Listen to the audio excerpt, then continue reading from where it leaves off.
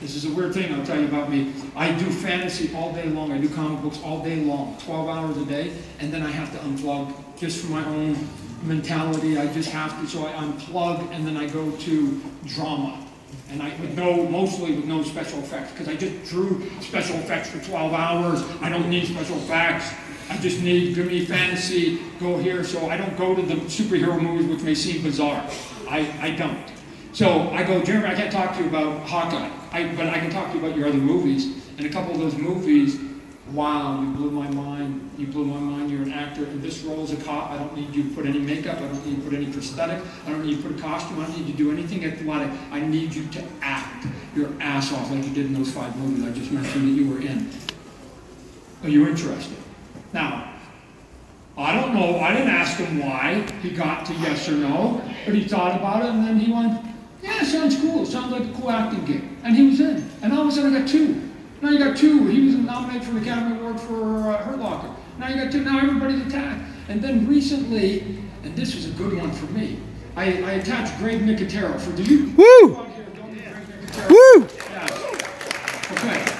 Well, we got geeks and we got super geeks. So that's kind of good. Greg Nicotero is the one behind all the work you see on all the zombie work that you see on The Walking Dead.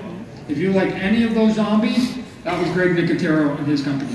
And Greg Nicotero was so good at it and had such a good visual, they started letting him direct. He's now directed more Walking Dead episodes than any human being on the planet. So you got this award-winning costume makeup guy who also happened to have created the costume in Spawn in 1997. So I worked with Greg.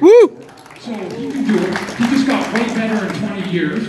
And then he also became a director. So when I went into his office and said, hey Greg, here's what I'm thinking of how Spawn does this, because I use these words in my script like morphing and changing and transforming.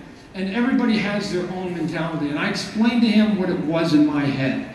And not a lot of it, this may seem weird, not a lot of it was using computer graphics, not a lot. I go, here's how I want to do it. I'm not going to tell you because it'll spoil the movie. So I go, here's how I want to do it. And because he had this director's eye, he went, okay, I got it. Hey, you know, if we do this, this will help a little bit. So he was coming at me with the director's eye, with the director's eye, with the director's eye. And very quickly, we created the look of Spawn. Very quick, it's done.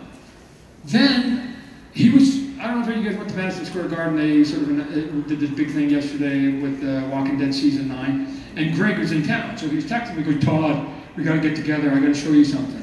Todd, come on, Todd.